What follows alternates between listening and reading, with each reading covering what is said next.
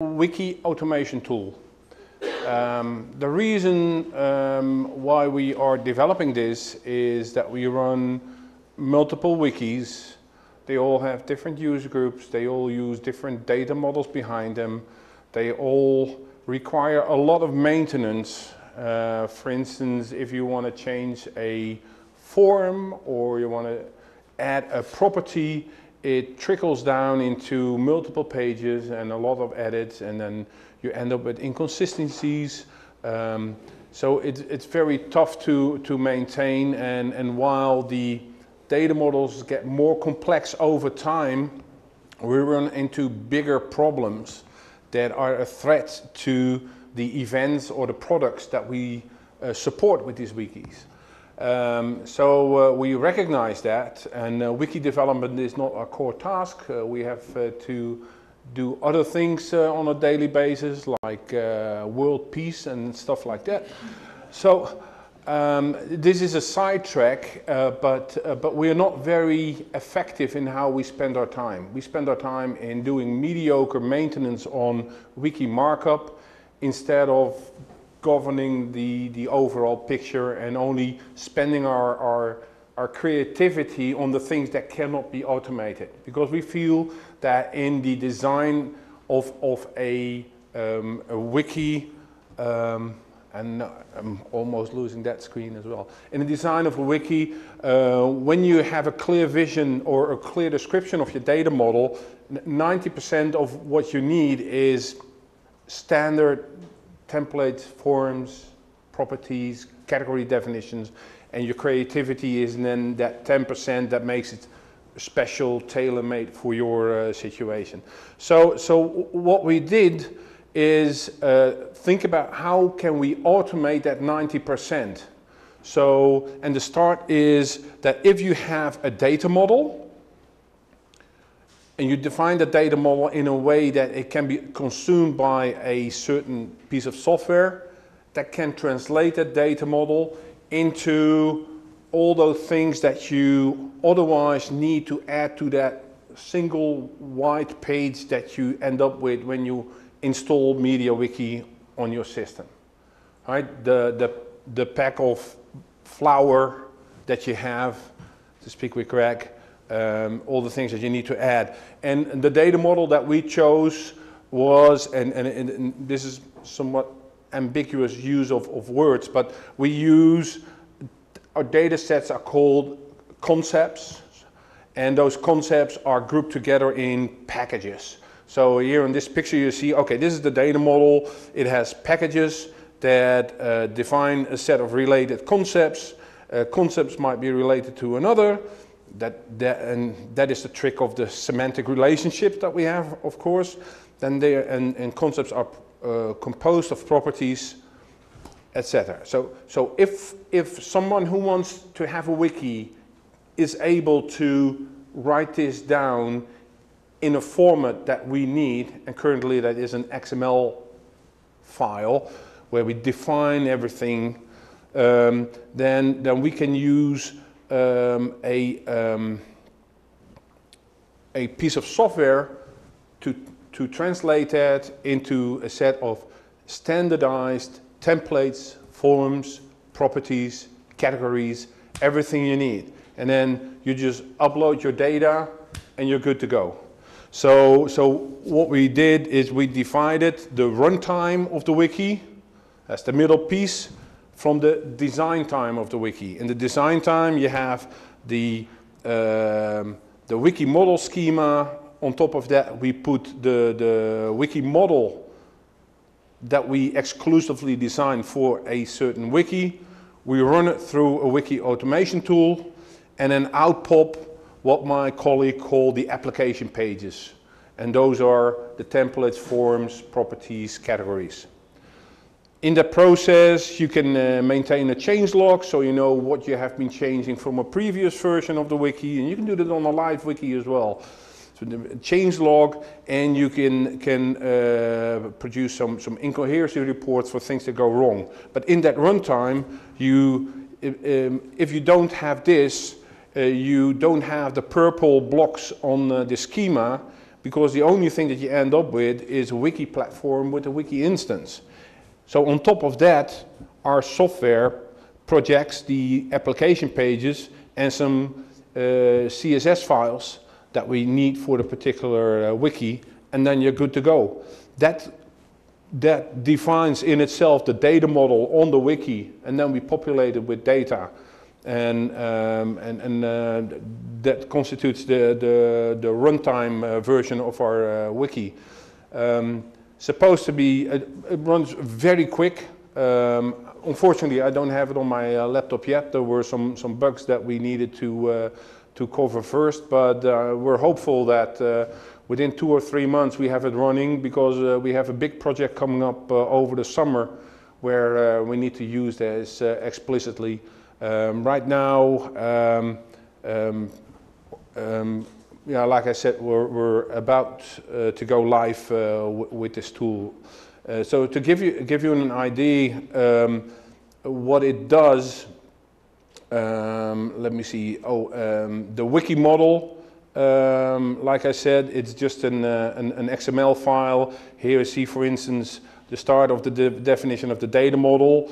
With this package is called standards management, and it has a concept named profile, and profile has these properties, and down in the XML these properties are defined in what data type they have, etc., etc. And that's about the way that you define your data model. You can even define how it's being displayed on the screen, because we have some choices in there as well.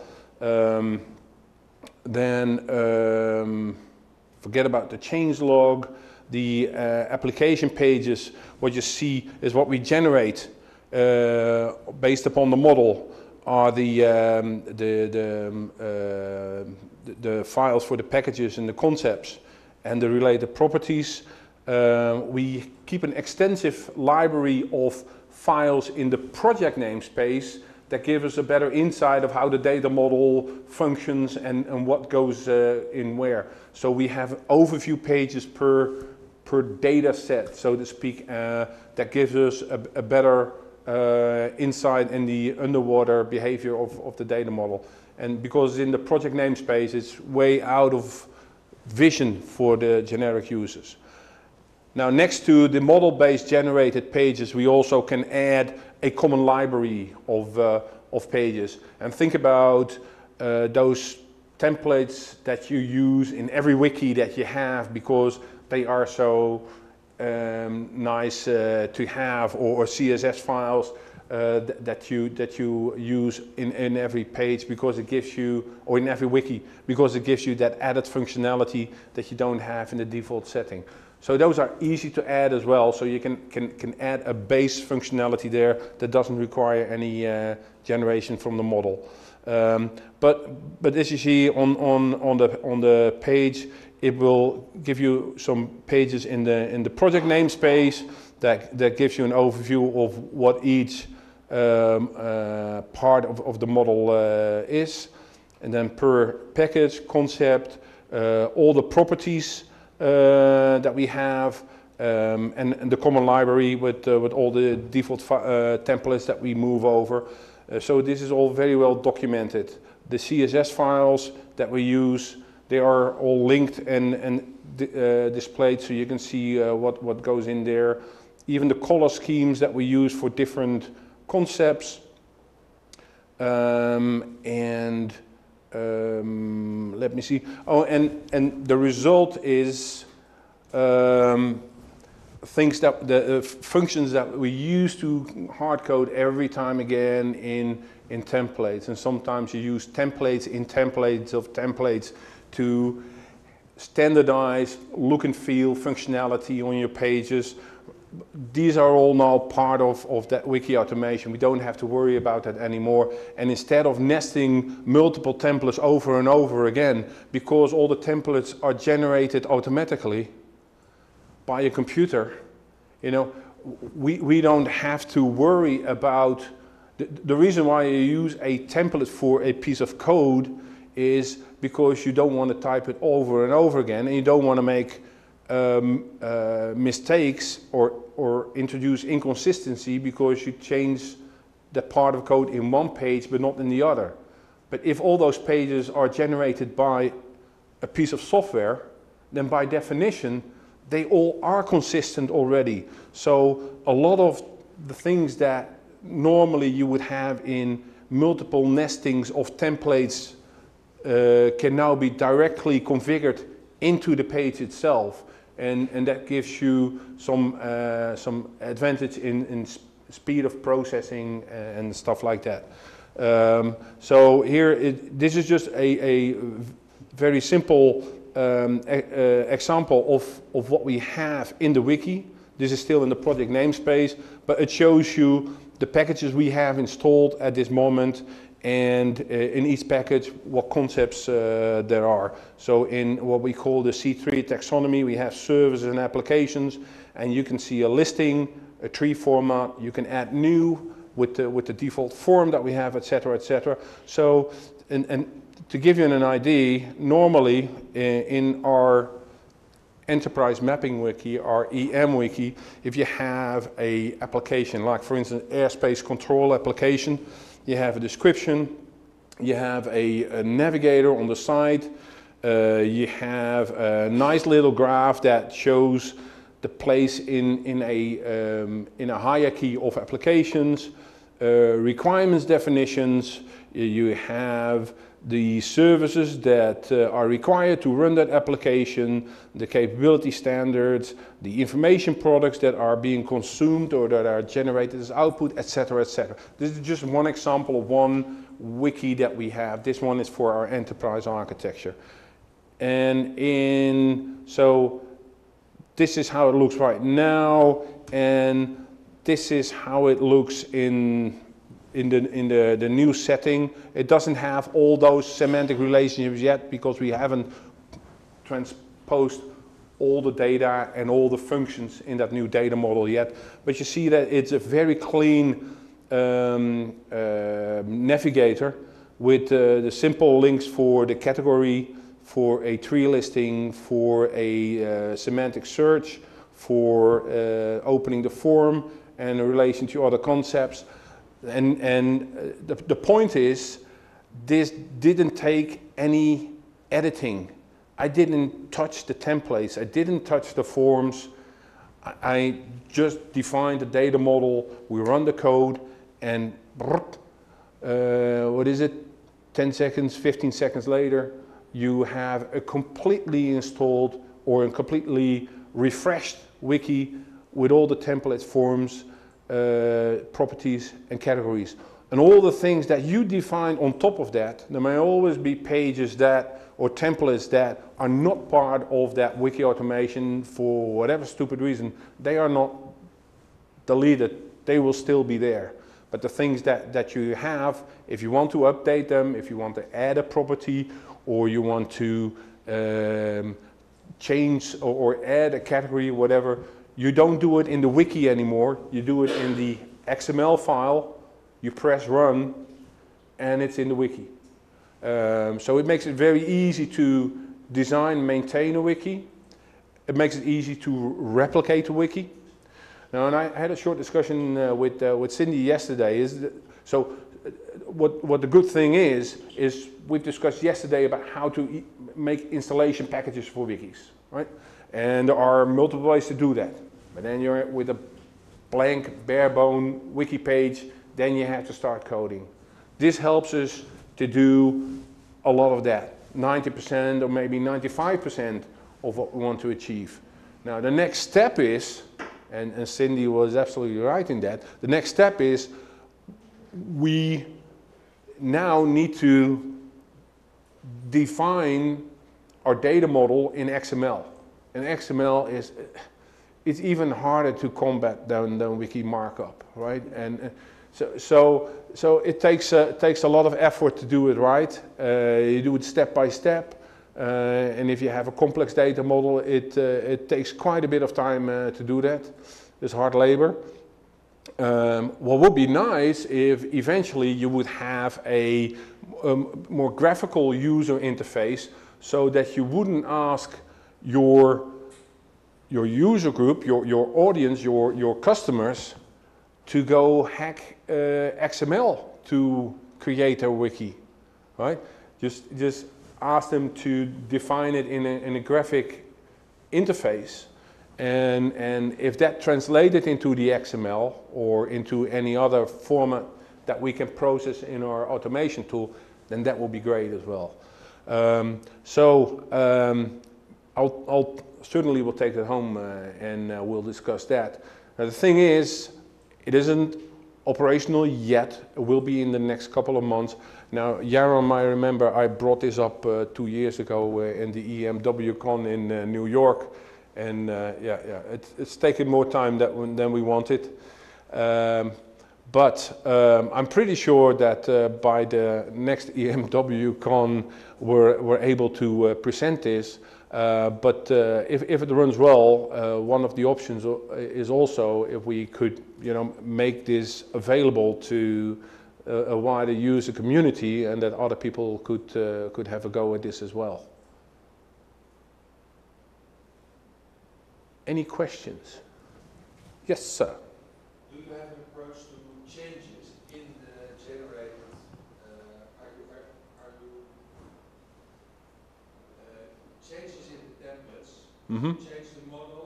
If you create a model, create a wiki, and you Mm-hmm. change templates that have been generated.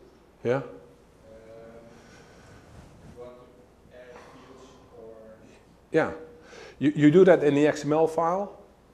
You run the Wiki Automation tool again, and it replaces your old templates with the new ones. Yeah, And you get. template as a whole. Yeah. If you make changes in the template, they are Yeah. lost. You're not supposed to. On the wiki itself. You're not supposed to manually change the generated templates. You can, but those will be overwritten. Yes. Yeah. So the best way is to define it in the model. If you have templates that you do not want to be generated, then you choose a different name that's not part of what is being generated by the model, and then it will remain. I have a lively discussion with my colleague who is programming this stuff. He is absolutely sure that any template can be generated in his tool. So that is his youthful enthusiasm that I appreciate very much. But I don't think that is entirely true. I think there will be reason enough for templates to exist outside of that 90%, or maybe it's 95% that we generate automatically. But even if a user wants to make a template for whatever stupid reason, but because he feels comfortable with how he or she uses the data on the wiki and wants to display it on some pages in their own user domain, who am I to stop her, right? That should be possible. So that is. But in principle, and that's one thing that Cindy asked as well, is everything that is being generated by the Wiki Automation tool is protected. So only administrators have editing rights to change them. So users cannot change the templates, forms, categories, properties, anything, the CSS files, anything that is being defined through that automation tool is all protected from editing. Users are supposed to focus on content. Content is the most important thing that we have on our wikis. That's where they need to do their edits. We don't want them to edit the templates. Good question. A quick question. Is the XML, are you designing that from scratch? Are you using any standard for the XML? I presume you're doing a schema to define what it is. Are you, I was sort of thinking about XMI when you were talking. Is that a potential to be able to translate from XMI into your XML? I don't know. Might be. I don't know. I'm not too familiar with that. Okay. That is part of the work that my colleague has done. But he has. I have stressed this from the beginning that he needed to document it very well. So luckily for me and my colleagues who now have to run some wikis through this process, is he has documented in a manual, very detailed, what goes where and how we do that. For instance, you know, you will have when you load it up with data, it will be displayed in a certain way. Well, do you want to have it in bullet lists or in plain text? Do you want to have tables? Do you want to have it in a pie chart? Do you want to have, well, so there are so many ways to display things, and there is a way to already define in the XML how data on certain pages are being expressed. Right. Now, so he documents that, so he said, there you put a line between those tags, and then you fill in either this one or that one or those values, and then you will have the outcome. If you don't like the outcome, you change the XML, you run the script again, and you see the results. Are people interested to get a demonstration and see more of this when it finally works? Is that something that I could, you know, plan ahead for the next conference? Yeah, definitely. Yeah? Okay, good, good. If there are no more questions, then I can close shop here.